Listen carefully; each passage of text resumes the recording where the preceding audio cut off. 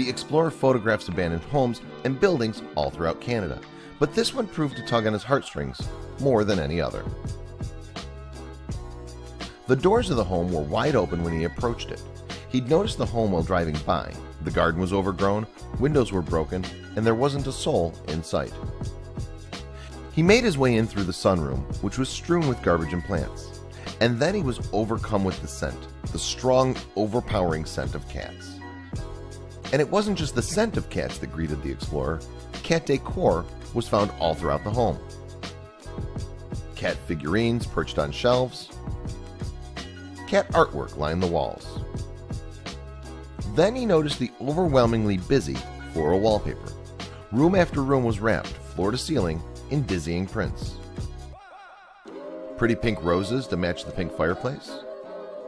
As the explorer made his way through the home, he was overcome with sadness. There were so many personal items throughout the home. It started to become clear that the owner hadn't left. They died there. A sweet note from a daughter to her father. You can't help but wonder who these people were and the stories of their lives.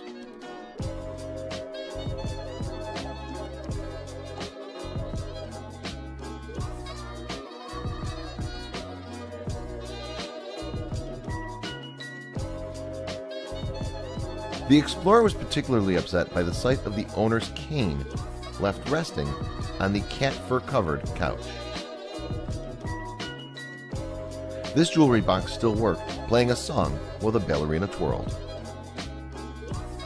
This sketchbook contained pages and pages of sketches done by the owner. This home was clearly once a beautiful space with big bright windows and a comfortable kitchen where family members could gather. The explorer found family photos in the home and placed them in the exact spots they were taken. In both photos, the owner's precious cats are featured prominently. It's clear they were loved greatly. As if in the middle of chores, papers and glasses sat out on a table.